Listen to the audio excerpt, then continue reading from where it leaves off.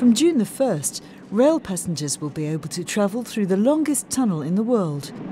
In order to prevent accidents, all trains will automatically be checked for technical problems before entering the tunnel. And the Swiss Federal Railways also has control over the trains that are in there.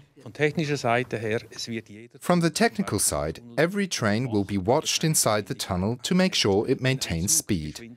If it slows down, an alarm will be sent to the operating center and we'll know from that something's wrong.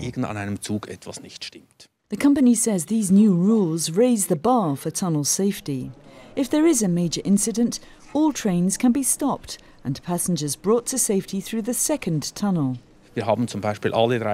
For instance, every 325 meters, there is an exit from one tunnel to the next. If the train can't stop at the emergency stopping place, we can still lead passengers to safety. There are signs telling people what to do.